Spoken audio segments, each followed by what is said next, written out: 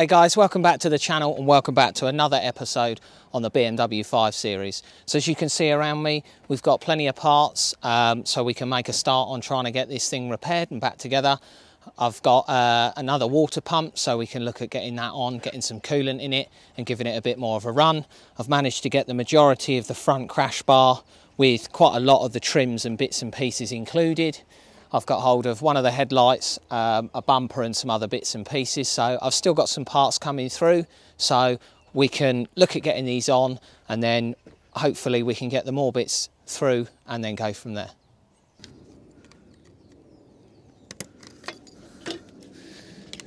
Just take that headlight surround out the way. What I'm going to do is take this off as well because this is all bent. So I'll look at removing that. And then I can get to the water pump. I can also get to these bolts for the cross member here as well. So I'll take those out, the same on the other side, and then I can slide all of that front panel in, all in one go.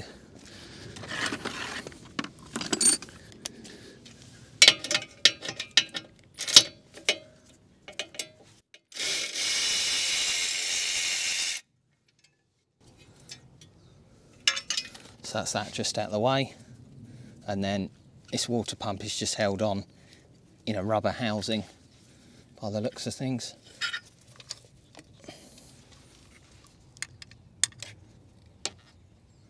So you just push that out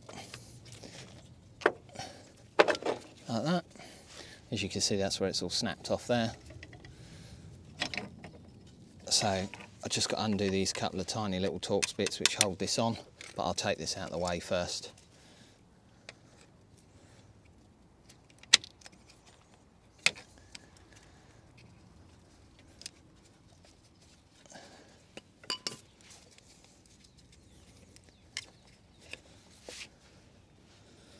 And that gives me access just to these bolts here. I'll just take that 10mm bolt out up there. That'll give me access to those three that hold that on.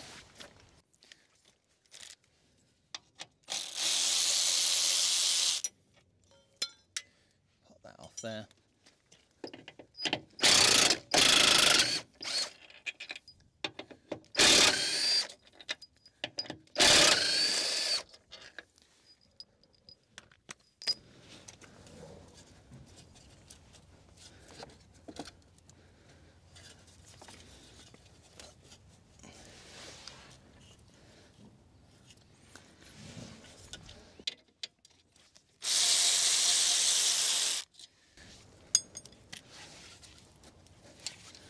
And I'm just going to undo this one as well, take that off out the way.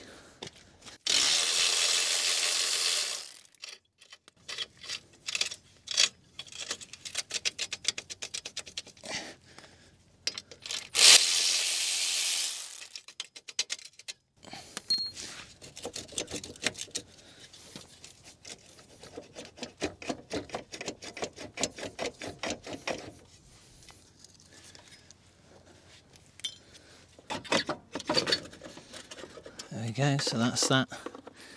Just pulled out of there. I've just got a little Torx bit in here that I need to get out. So just pop the bonnet lock up out the way.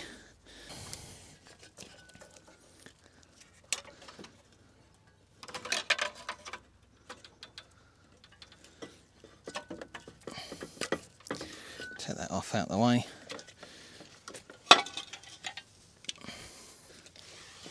Right, so we've just taken that bit off, gives us a bit more access into there. Just at doing the same side, same on this side.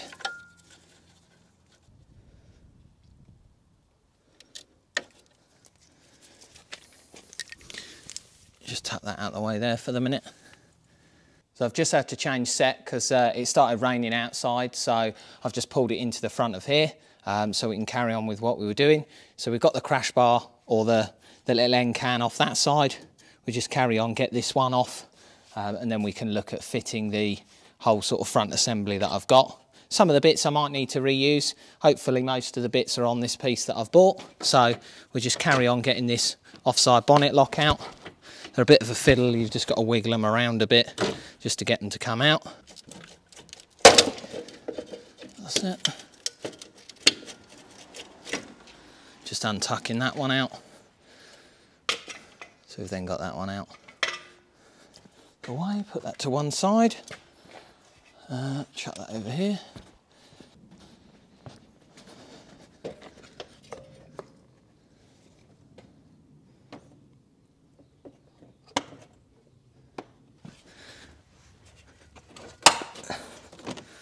That's it. There's just a few pieces that sort of need locating all at once. Just making sure we're not catching anything or trapping anything. Tapping that finally home with a rubber mallet there. And we'll just get some of the bolts in.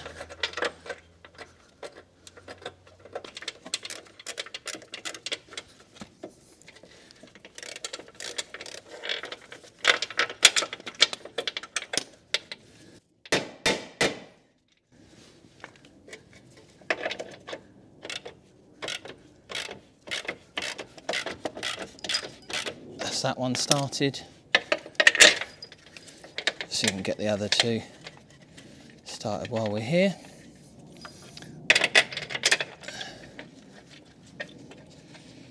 That's those ones.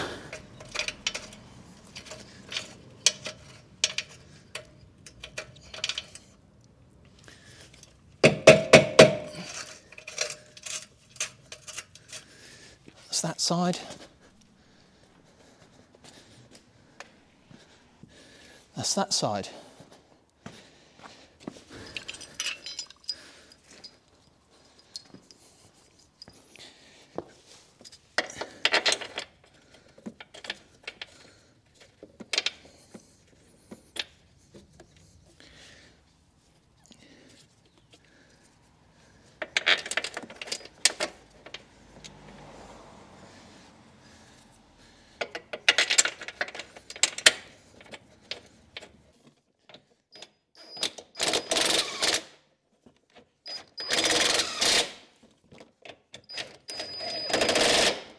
I've just wound those down just gently. I'm going to do them up by hand. The same for the other side.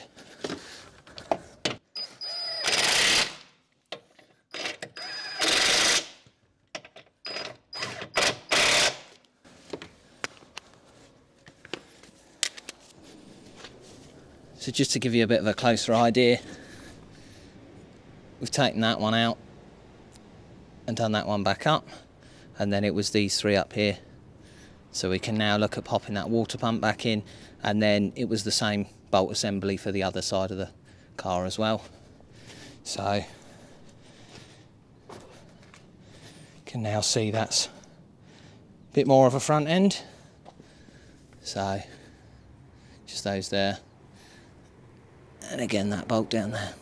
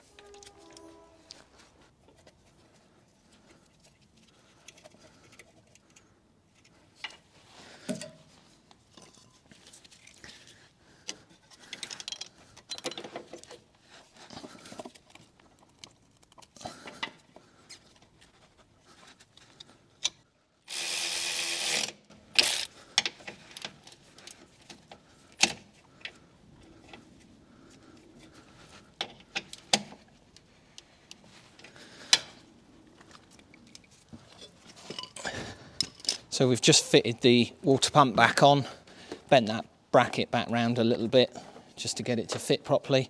I'm just going to pop some coolant in it.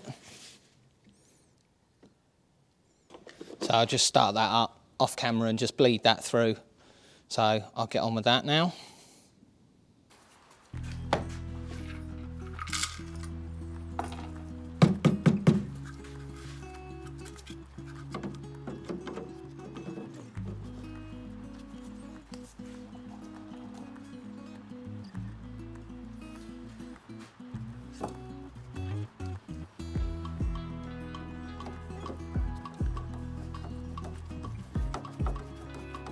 So what I'm doing now is just transferring the stuff over from the old headlight into the new one, or into the new one we've got for the car anyway.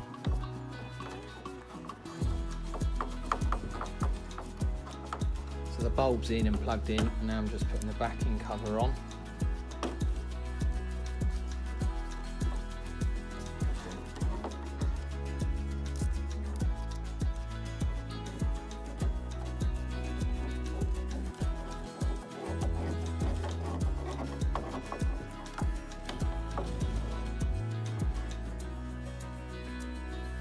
Just got one of the modules that goes on. Just gently wiggle that into place.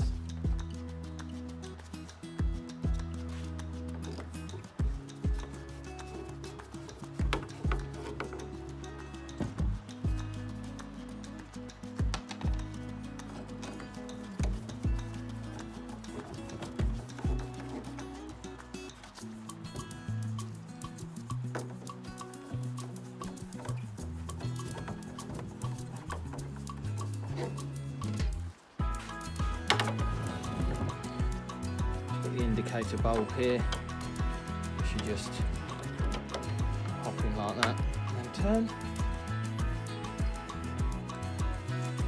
This headlight mount here, which just screws on.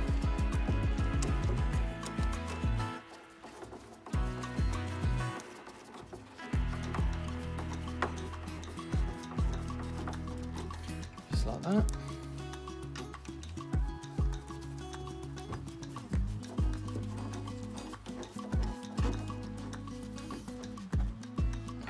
Over. We've just got the two daytime running lights here, so I'm just going to put a bit of sealant, as there was on the old one, just in here where the daytime running bit is. So I'll do that, pop those in.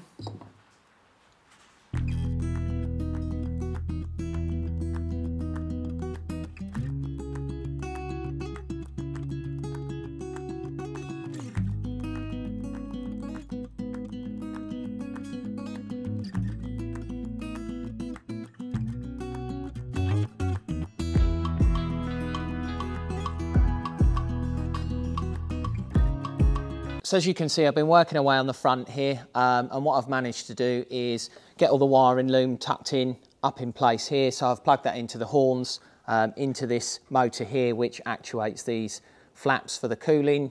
Well, it just blows air onto the radiator, so improves the cooling side of stuff. I've just rested the headlights in here as well, because the near side one, we've put the modules all in there now, the same with the off side. And on the near side, one of the tabs we've got is broken off, so I need to get a tab repair kit for that one. So I've left that loose at the moment, and also the main headlight connection on that headlight, the plastic sort of outer surround is sort of damaged, so I'm going to replace that because I don't want any water getting in there, and I don't want the clip to come undone while it's all, or when it's all back in place. So that's all popped in at the moment. We've got the offside in. I have had the vehicle running. The battery is pretty knackered on this, so I am going to have to get another battery for it. So we've got the jump pack on there. As I say, we've had it running for a little while. We managed to get the headlights to turn on and so on, and the upper sort of running lights here as well, but I can't seem to get the halo lights to turn on. And on the dashboard there seems to be a, I think it's an adaptive running light fault, and also it's just saying that the daytime running light's also got a fault as well. So what I'm going to do now is plug the car in, have a look at some of the diagnostic codes, so we can jump in, have a look at that, run the system, do a full system scan on it, and then see what comes up, and that might give us an idea as to what's going on with the headlights. So I was just doing a system scan on the vehicle itself. My diagnostic machine's not new enough for this vehicle, so I've gone in as a 2012, which is the newest I can go in as. It looks like there's some conflict between the engine here with the amber warning, but there are plenty of faults in the system. There's still quite a lot of stuff that I haven't got on plugged in, so I was just looking to see what some of these codes are, just in relation to things like the front headlights, because I want to try and get those working properly. So can go in and have a look at some of this stuff. So as you can see, the parking system, there's a fault there, which I haven't got any of the parking sensors connected in the front, so that makes sense. So what I probably will do is look to erase all of these codes down and then just see what comes back. So just click on that.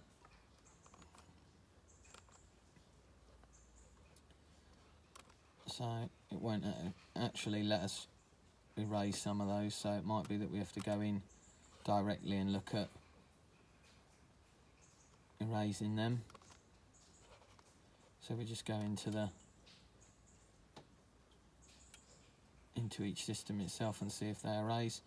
So those ones in the climate control have now erased because you can see there's no fault codes there. So we'll just work our way through the systems. See what else we've got. We've got an over voltage on the gear selector, which is probably to do with where we've had the battery on and off and the battery chargers on it. So that's now gone away. Yeah, so I'll just work through the rest of them, erase these down and see how I get on. Quite a lot of them are voltage related, as I say. It's just where the car's got a battery that probably wants replacing. So I'll work my way through these now and then see what we're left with. So we've now put the scanner on the car and run through all the codes. I've managed to delete quite a few of the codes on there, but as you can imagine, where I've still got quite a lot of this unplugged, the parking sensors, the pedestrian protection, which runs in this, on the front of this crash bar within the sort of foam support that sits on the front here, and the bumper then sits on over that. So those codes we weren't able to erase, and we've also still got some permanent codes for the headlights in relation to what's called the TMS or TMC module, I think. So I'm going to have to go away and do a bit of digging on that and see, is it because I've replaced the actual headlights? I know that the modules were from this car, so yeah, I just need to do a bit more work and digging on that. So what I'm going to do next is offer up the front bumper, just check that that fits, and then we can start looking at potentially getting the bits for the front bumper, as I say, like the parking sensors, the towing eye covers, headlight washer bits and pieces and all of that, all of the grills, fog lights and so on. But I don't want to go too much further with that and getting those bits sorted if some of this for some reason doesn't fit. So I'm going to crack on with that now, and yeah, you should see it with the front bumper on in a second, and then hopefully starting to look a bit more like a car.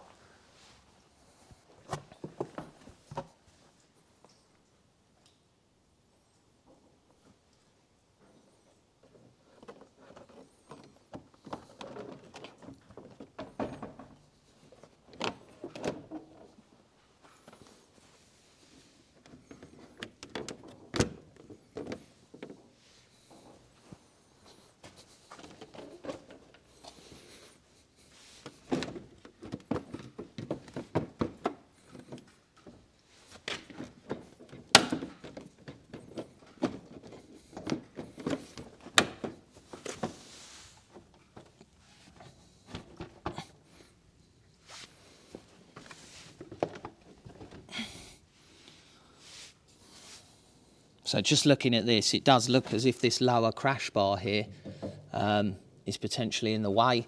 I don't know if there's a different type for this one, where maybe it sweeps down a bit, where these bumper sort of flares are on the bottom of the M Sport one.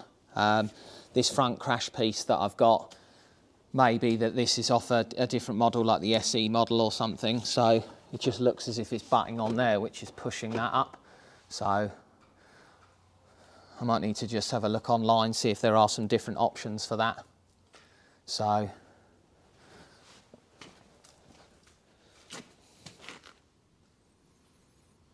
have a bit more of a look at that and take that out of the way.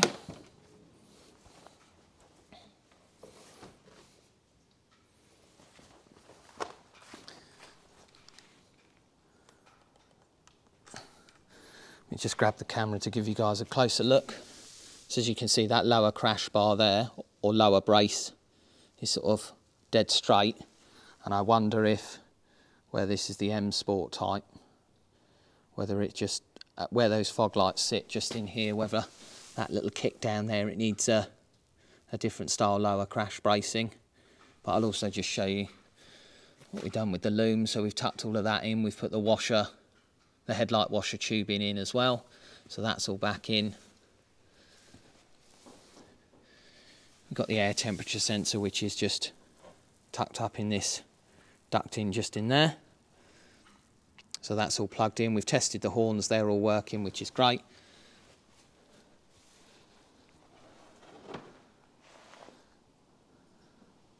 So I'm going to leave it there today, guys. We've managed to get quite far in getting the headlights and the front crash bar and bits and pieces on there. So in the next episode, what we'll look at doing is seeing if we need to replace that bar for a different type. We can look at mocking up the front bumper, checking to make sure that that fits.